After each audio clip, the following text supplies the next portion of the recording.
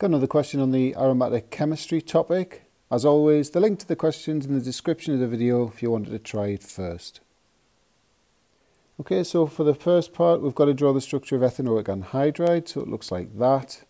The other organic product, well, if we think about what's happening, we've lost a hydrogen to put this group on here. So that hydrogen is going to react with or combine with the remainder of the ethanolic anhydride and give you ethanoic acid. Calculation now. So the first thing we'll calculate is the moles of phenylamine. So mass over mR. That's the number I'm quoting in my answer, but I've got the full number in my calculator. So the moles of A that would form would be the moles of phenylamine multiplied by 0.61, which is 61%. So that's how many moles we'll actually make. Again, the full number's in the calculator.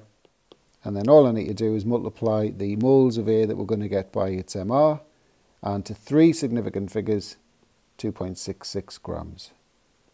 Moving on to the mechanism. So the first thing we'll do is show the creation of the electrophile. So that's the two acids, concentrated acids, sulfuric and nitric, react together to form the nitronium ion. That's the equation that accompanies that reaction. Then the next part is we take the aromatic compound and the electrophile. Pair of electrons comes out of the delocalized ring of pi electrons to the electrophile, which gives us this intermediate here. And then all I need to do is take a pair of electrons from the carbon-hydrogen bond and go back into reform that delocalized ring of pi electrons. So that's going to give me my product and an H+ ion.